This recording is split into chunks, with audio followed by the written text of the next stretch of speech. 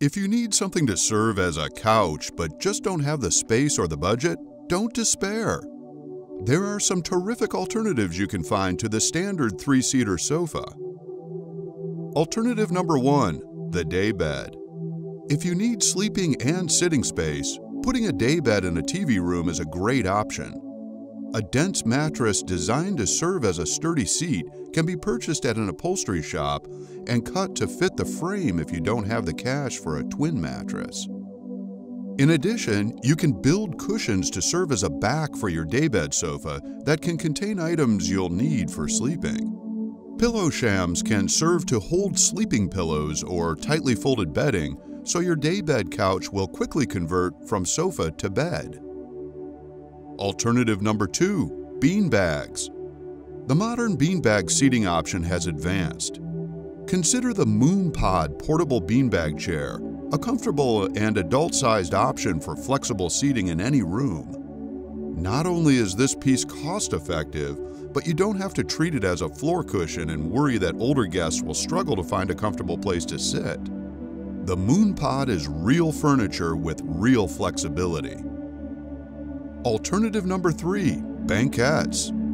A banquette is simply seating that has a storage bench under it. These are commonly found in dining rooms or built in under bay windows.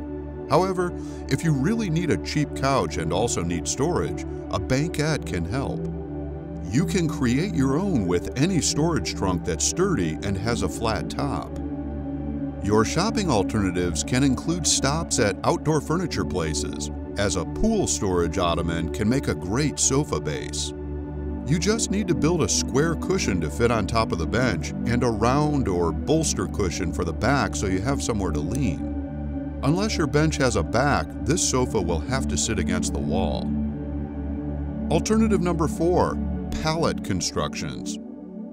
You can build many household items, including a cheap sofa, out of pallets. Putting used wood alternatives to work indoors will take some work. You'll need to sand the lumber and seal it, as some old lumber can outgas. Once you've cut the pallet to the dimension you need, smoothed the rough edges, and sealed the wood, you can actually turn this rustic lumber into any number of items. Be sure to check out local fabric stores, home goods stores, and thrift shops for cushions or even old crib mattresses that can serve as seat cushions for your cheap new couch. Bonus tip: a word about covers. When putting together different alternatives for your cheap couch, don't panic if you can't sew.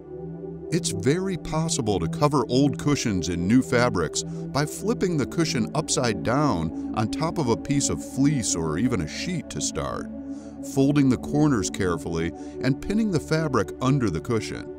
This is a great temporary start to your new cheap couch and a great way to check out new fabric colors to make sure you like them. You can come up with new alternatives to running out and buying a basic sofa for your space.